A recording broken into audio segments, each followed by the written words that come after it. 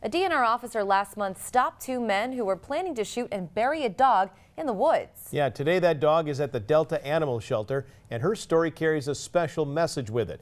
The dog's name is Tunzi. She's frisky and totally healthy after being checked out by a veterinarian at the shelter. She'll be up for adoption next week. Her story is a reminder that people giving up their animals for a variety of reasons can always bring them to the shelter. People need to surrender their animals for all sorts of reasons, and we're not here to judge. We do not charge, and this is what we do. We are a place for animals to come to that need a second chance in a new home.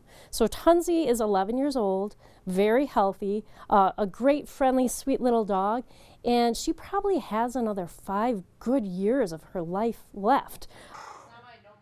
Well, you can meet Tunzi at this weekend's Home and Garden Show in Escanaba. You can also meet local canine hero Peanut at the shelter next Wednesday from 5 until 7 p.m.